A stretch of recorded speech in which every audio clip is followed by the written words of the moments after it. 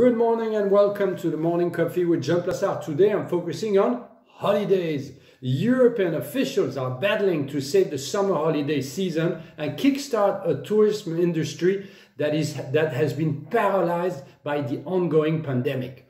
Tourism accounts for approximately 10% of European economic output and supports millions of jobs. European members are now moving towards a phased reopening of border when it's safe to do so, with Germany and Austria agreeing to open their frontier with random check until mid-June when free movement will be resumed. The situation is causing a headache for people hoping to travel abroad this year, but in some countries that might actually not prove too much of a problem. According to Eurostat, many holiday makers across Europe rarely leave their home country anyway. In 2017, just over 90% of all trips in Spain and 87% of all trips in France were domestic. Some people do need to get away anyway.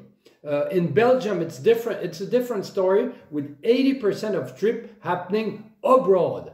Due to its geographic positioning, bordering France, Luxembourg, Germany, and the Netherlands, Belgium can easily travel to a whole host of other countries for holiday or business with very little effort.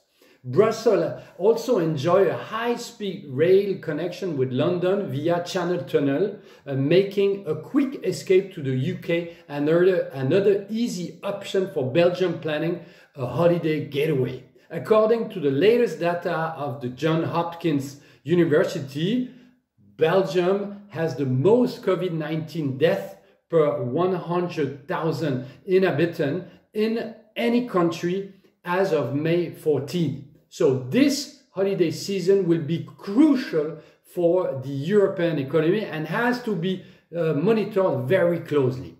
Thank you very much. Have a great day. Stay safe. Read my morning and keep on winning.